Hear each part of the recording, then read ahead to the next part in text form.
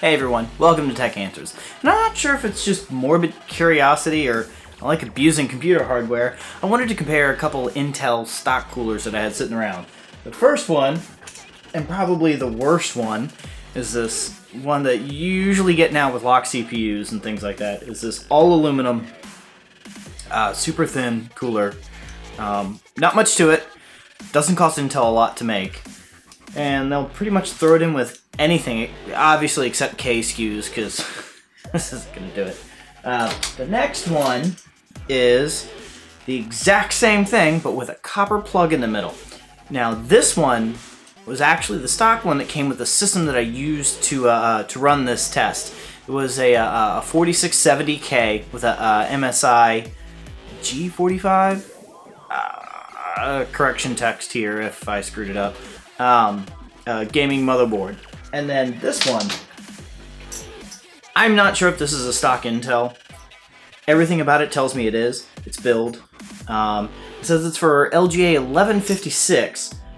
Absolutely everything about it says stock Intel cooler, but it does not have the Intel sticker. And I don't know, I can't explain it. And I can't find any Intel CPU that came with a similar sticker. If you know where this thing came from, find it in the comments, but it's built to a T like any Intel cooler, but it's, as you can tell, much thicker than any of the other two. So we're gonna test the aluminum one first.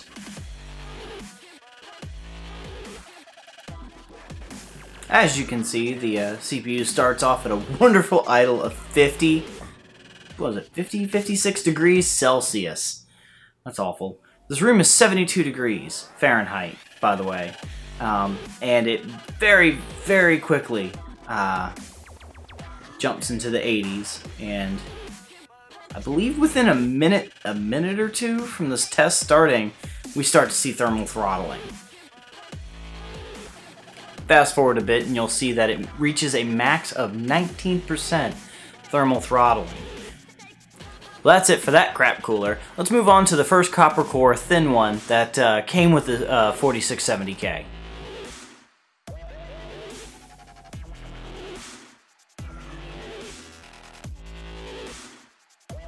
This cooler starts off with slightly better idle temperatures, starting in the high 40s, low 50s, but it doesn't take it much longer to suffer the same fate as the previous cooler.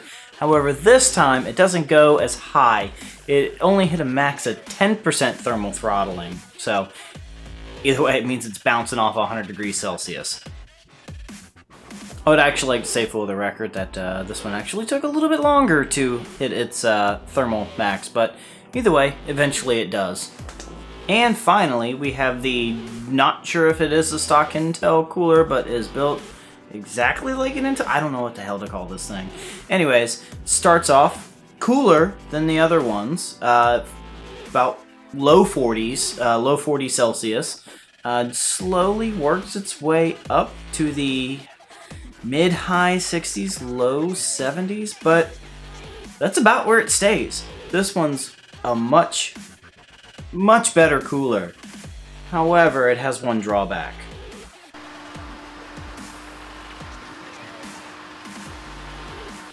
The other two operated almost entirely silent, but this thing, this thing got kind of noisy. That might be the reason why the other two did not perform as well, is because the fans would not kick up, where this fan kicked up. It didn't change anything as far as the CPU fan speed, so I don't know what made this one kick up compared to the other ones, even though this one was cooling a lot better. Beats me. But the proof is in the pudding. You can see here, worked way better. Every bit of 30 degrees Celsius lower. And that's about all the proof I need if you can put up with the noise.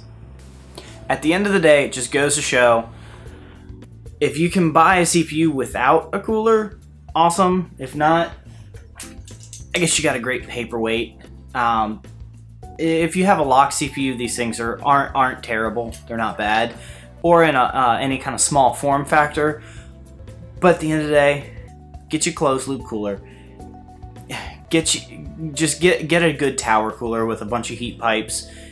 You can get so much better results, and your CPU will perform far better with if you can keep its thermals under control. So that's it for this video. Give me a like if you liked the video. Toss me a comment if you want to see me do something else with these coolers or any other coolers. See if I don't know, do a cheap cooler roundup or something like that. Just let me know what everybody wants to see, and we'll see what we can do. That's it for this video. Thank you, and I'll see you in the next one.